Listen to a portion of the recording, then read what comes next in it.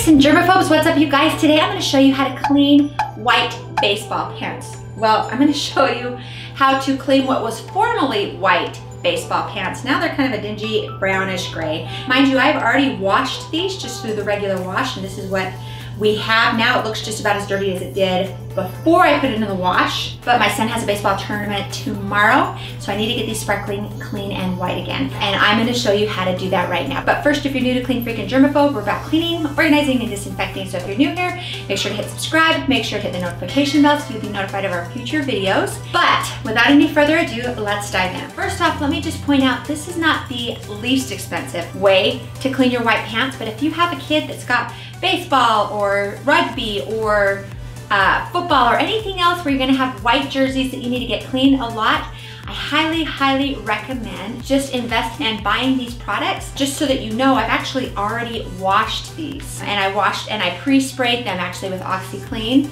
just the regular OxiClean, and I even put OxiClean in the wash. And this is still how dirty they came out. This is almost just as bad as they were when I put them in. So I want to emphasize when I say these products, you got to actually make sure to get the right ones. So this is the OxiClean Max Force, okay? So you'll need this. And then this is the OxiClean White Revive.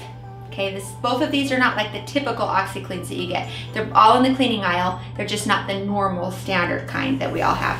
And then the last thing that you want to have is some Iron Out. So let's dive in, let me show you how to do it. So the first step is to just pre-treat it, and we pre-treat it with the OxiClean Max Force. After you pre-treat it, you want this to sit for about an hour. So oftentimes I'll just go ahead and spray it just as soon as my son gets home from baseball and changes. So I'm just gonna spray down all the major stains.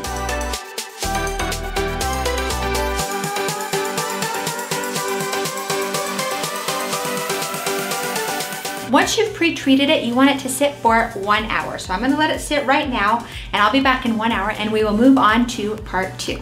These pants have been sitting for an hour, so I'm now gonna move on to step 2. What we're gonna do is we are gonna soak these pants in a solution of just very hot water, and this is called Super Iron Out Rust Stain Remover.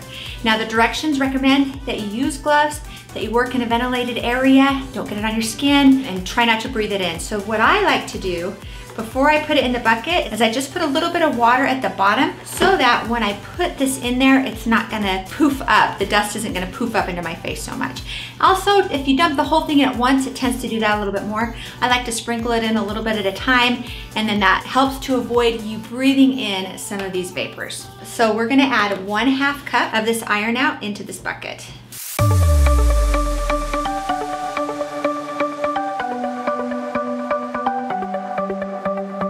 And then I'm gonna fill this up about halfway full with really hot water.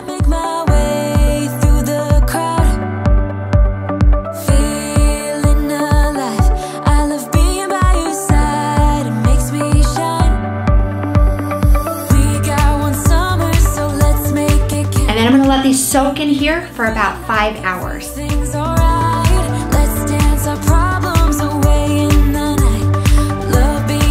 And I'm gonna put this in the bathtub just so it's out of the way.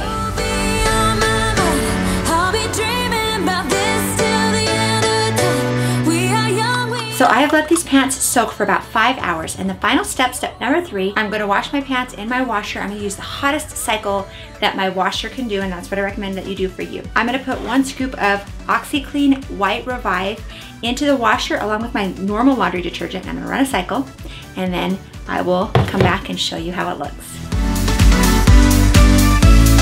Do you hear that sound? Can you feel the music? Let's get wild. We're magic, you and I.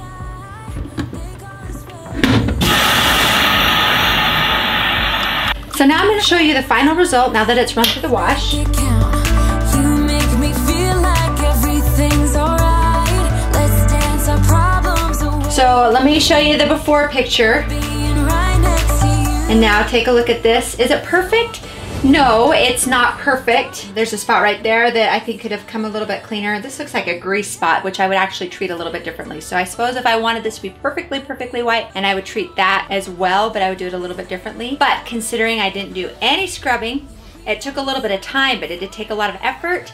No, it did not, which is why I really love this. So Ooh, I would probably maybe get those parts again if I needed it to be perfect. But he's gonna dirty them again tomorrow and the next day. But that's the way that I do it if I want to get it clean with little or no scrubbing. Now I do have another method that is a lot cheaper. You only have to buy one product and that product is like $1. And I'm going to be doing a video on how to get pants white using that method down the road. So make sure you hit the notification bell so you'll be notified when that video comes out. And as always, if you like this video, give it a thumbs up. If you do try this method, I would love to know how it works for you. So make sure to put that in the comment section down below. At the end of this, I'm going to put my video about my all-day extreme laundry speed cleaning. It is a fun clean with me where I had a disaster of a laundry room and I was able to clean it up, do a little bit of organizing and deep cleaning. I'll put that at the end of this video. Click on that and I will see you over there.